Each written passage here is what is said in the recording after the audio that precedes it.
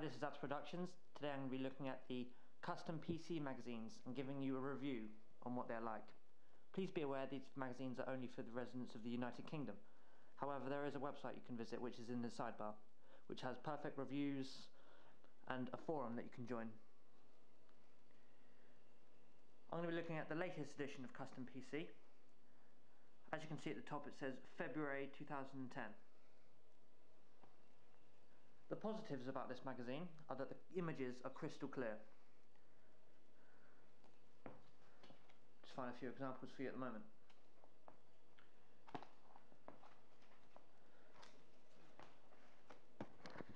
Here you can see the review of this graphics card. The image is perfectly laid out in the page, allowing you to clearly see what the image is like. And again, very, very clear images. Also, a positive about this magazine is that they give very thorough reviews on whatever they review. This magazine features a host of different products such as motherboards, graphics cards, power supplies and other things like that. And each one they go into specific detail and test it thoroughly. However, there are many negatives to this magazine. One being the amount of advertising in here. Here is just one example of what's to be expected in the advertising front in this magazine. And on the other page is another example. And another example 2 pages on. And another example 2 pages more on. Another example there. I'm surprised how much advertisements there are in this magazine.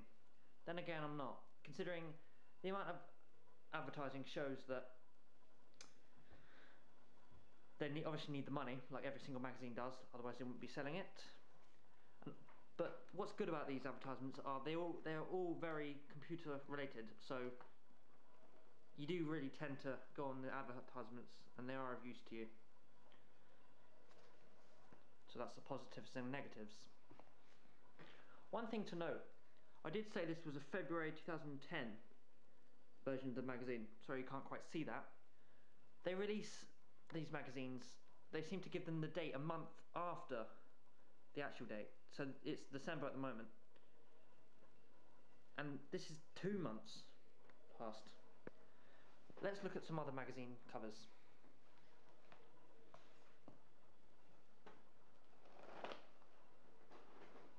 As we can see here, look, there's another example of the advertisements.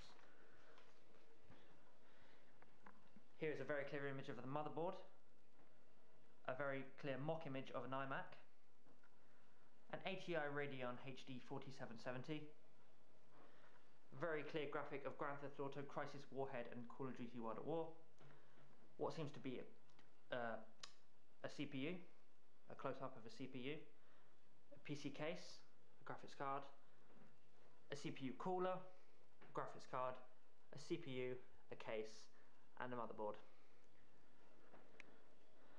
As you can see, I'm an avid collector of this magazine.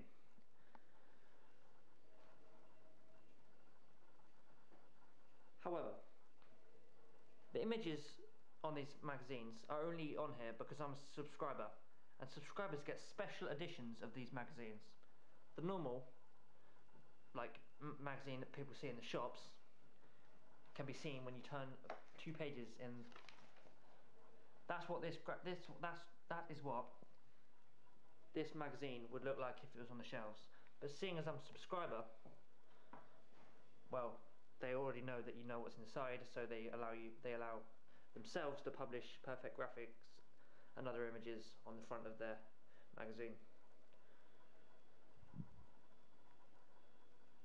So yeah, that's been a very quick review of the Custom PC magazine series.